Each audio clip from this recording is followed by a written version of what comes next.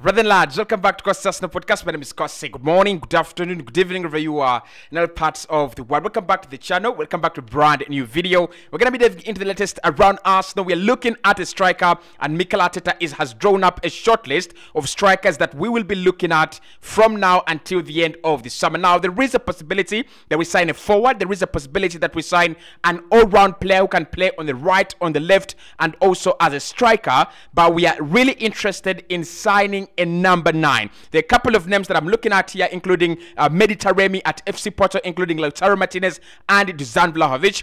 All players that Arsenal would love to sign should we get players out of the door and get that cash in. Hit the like button, subscribe to the podcast as well. One more signing on that forward line. And who should that be? In the comment box below, let me know. One more signing on that forward line. Who should that be? Is it Xavi Simons? Is it Elie Wahi? Is it Dusan Vlahovic? Is it Lautaro Martinez? Or is it Mehdi Taremi? 5 players Mikel Arteta is looking at to try and sign at least one of them to bolster our striking options. Hit the like button. Let's get this video to 500 likes. Now, right, let's start off with Mehdi Taremi at FC Porto. Is the player that was linked with Arsenal in January following the injury of Gabriel Jesus. Of course, a deal did not materialize, but he's one player that gave us a very good indication of how good he is and his ability at the World Cup. Actually, I think the World Cup was more of a highlight about his career and about his game. He scored very beautiful goals for Iran in the at the World Cup.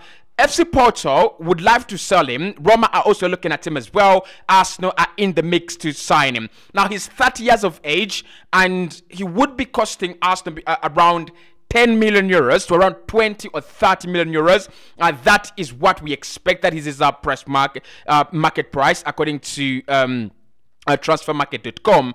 And what I think about Mehdi Taremi is he's a player that Mikel Arteta would sign, one, not to challenge Gabriel Jesus to that starting 11. I don't think you sign a 30-year-old striker to replace your 26 or 25-year-old striker. So he won't be starting every game. He's not a striker that would come in at Arsenal to start every game. But he is a player that I reckon you sign him for instances where Gabriel Jesus picks up an injury, for instances where you want something different from Gabriel Jesus. Because with Mehdi Taremi, you have a box striker, you have a striker who's very good in the air, and you also have a player who's very, very good as a target man. Now, very different profile from Gabriel Jesus. We've always talked about it, time and time again, that the likelihood and the likeliness between the two strikers we have in Edin Ketia and Gabriel Jesus does not actually work very, very well. There are times when you need a target man. There are times when we need a box striker.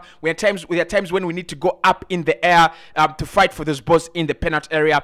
And Gabriel Jesus cannot do that. Eddie is not bad in the air, but you cannot really say that Eddie is going to fight with the likes of Dan Ban and Lewis Dunk in the air as well. Okay, so in my opinion, Mehdi Taremi would be such a very good deal for Arsenal. One that could only cost us less than 30 million euros, number one. But it's not a long-term deal. Literally, it means that you can ship him off next summer and buy your Dusan Vlahovic and buy your Victor Osimhen if you have the budget and the money and the funds to actually go for such a bigger signing. So, for me, Mehdi Taremi, now that Arsenal might not want to spend huge amounts of money, huge chunks of cash, on a striker, probably he's a very good shot. Like, proven goal scorer in his last 2 seasons at FC Porto, he's been hitting double figures, 15 and 17 respectively, in the league.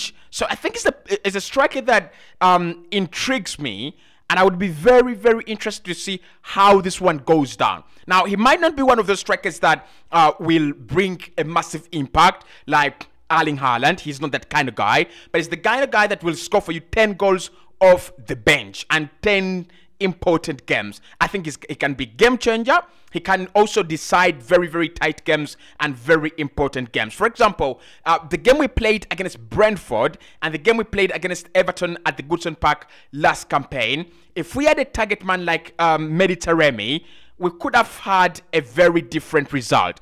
in my opinion. So Mediterranean are linked with Arsenal. Mikel Arteta looking at him since January. The next one is, of course, the big man, Lautaro Martinez. We've talked about Lautaro Martinez for quite some time on this channel. Like, I don't know why his picture is down there, but you can see. Now, when we talk about prime, and we talk about experience, and we talk about 25 goals per season, and we talk about what Arsenal need to challenge Manchester City at the top at the topmost level, it's Lautaro Martinez, right? Like, we have the most creative midfielder in Martin Odegaard. We have the best defensive midfielder in Declan Rice, and we have a goal-scoring midfielder in Kai Havertz as well. Saka is a creator, Martinelli is a creator as well as a goal scorer. You just need a guy who can put balls in the back of the net, and that guy, for me, is Lautaro Martinez. Just to put this into perspective, Lautaro Martinez has scored 21 goals in each of his last 2 seasons at Inter Milan. Yes, maybe did not have a very good performance for them against Manchester City in the UCL final, but City are always City, right? We will give him the benefit of the doubt. If Arsenal are looking to really recruit a huge striker, if you're looking to really recruit a number 9 that will change our game, change our team, and massively increase the number of goals we are scoring, Lautaro Martinez would be a very, very good one. And I think with Lautaro Martinez, and what I've seen about him, is he's not a selfish target man. So he's not your Gianluca Scamacca. He's not your Andy Carroll. He will drop back. He has the hard work off the ball, and he will allow other players to get into goal-scoring opportunities, and he's a creator as well. So for me, Lautaro Martinez on this list is a player that would actually fit into Mikel Arteta's system very, very well. But that means that he has to replace Gabriel Jesus. Now, I don't think Jesus is going to be replaced at Arsenal. I think the guarantees that he was given at Arsenal by Mikel Arteta before joining was you come into the team as my number 9, you will be a starter, and no one will start ahead of you unless you've picked up an injury, unless you're not fit or things like that. But apart from that, you will be a natural starter. So that is where Lautaro Martinez and the deal doesn't make any sense. I don't think I think Inter are willing to sell. You know, they have that financial problem they're nursing. I think it has led them to sell Marcelo Brozovic this summer, and I think they will replace him with Fratesi, which is actually a very, very good deal.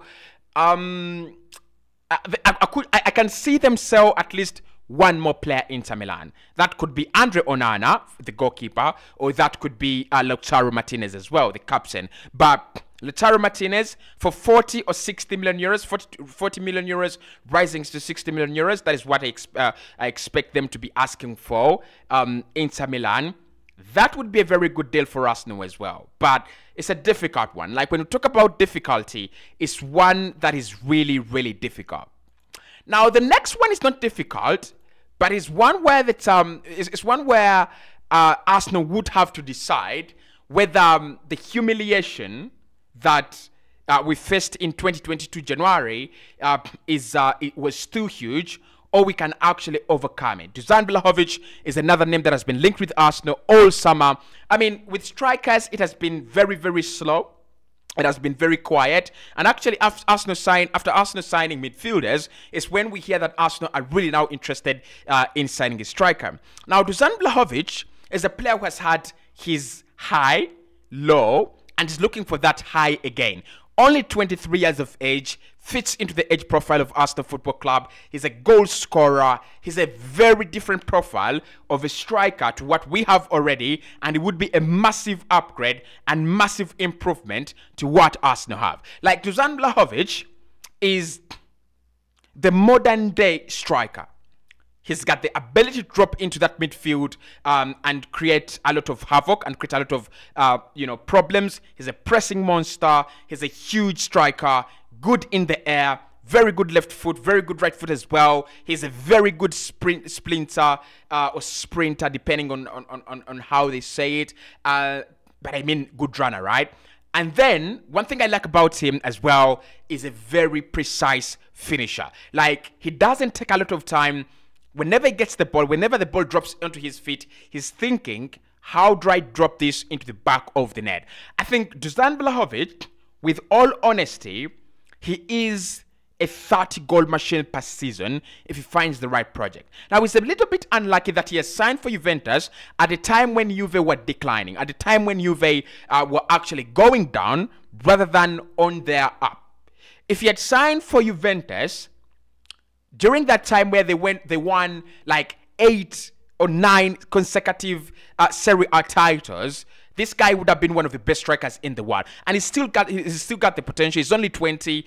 Scored very many goals for Fiorentina during his time there, and then he's come to Juve, and injuries have been a problem. The system has also been a problem, and the general mood and atmosphere at Juventus also has affected him very, very much.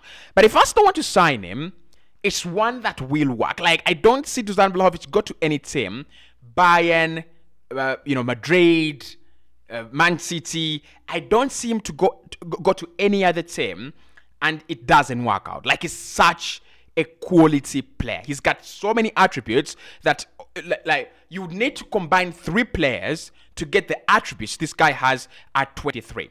Like, I think his pressing is at the levels of Gabriel Jesus. His finishing is at the levels of Erling Haaland, and his hold-up play, like not pressing, but hold-up play, being a target man, is at the levels of Mikel Antonio. So I'm not saying it's a combination of those 3, like that would be really exaggerated. I mean, he's a 3-in-1 guy. Like, he can do a lot on and off the ball. And maybe as Arsenal look for a 25-goal man, that is the guy. Like, that is the guy. 25-goal man, Dusan Vlahovic. I reckon if he comes to the Premier League, within the first 20 games, he has already scored 15. Like, I really, really do reckon that. So, we will see if Mikel Arteta is really interested in Dusan Vlahovic and how serious we are. Because it's a deal that has so many suitors, but no one is serious. And, like, I don't understand how Man United have not seriously gone for Dusan Vlahovic. I don't understand how Bayern have not seriously pushed to sign Dusan Vlahovic. I've not understood why, Madrid, after losing Karim Benzema, have not gone Vlahovic for 40 million euros or 50 million euros. Come here, son. You're going to be the next Karim Benzema, because he's got the ability to really become that. But Dusan Vlahovic is player number 3 on this list, linked with Arsenal, as we search for a striker towards the back end of the summer. Number 4 is Elie Wahi at Montpellier. The French international is a very, very mouth-watering prospect this summer. He's one of the players that Mikel Arteta and Edu are looking at as well. Now, Elie Wahi has not had very big breakthrough seasons or very big successful seasons, but he has had 2 quality seasons at Montpellier. The good thing with Elie Wahi and the deal is that it wouldn't cost Arsenal a lot of money. So we are talking maybe Arsenal spending around 20 to 35 million euros, in that region, in that range, on Elie Wahi. And he's also a player that I think if Arsenal signed, he wouldn't put much pressure on Gabriel Jesus and Mikel Arteta in terms of selection, and he would be happy to take on that role of Eddie Nketiah. Eddie thinks that it's time for him to go to a Premier League club and, play every single minute. I agree with Eddie. He's been here for quite a very long time. He's proven that he can score goals in the Premier League. He's proven that he can score goals against the likes of Man United, against the likes of West Ham, against some of the big sides in the Premier League. So I think Eddie will feel, how about I go and start my career at a club like West Ham, at a club where I will feel appreciated. Elie Wahi is the right guy to come in and replace Eddie Nketiah. He's gonna be cheap. I don't think he's that frightening of a talent to go, I have to play every single minute.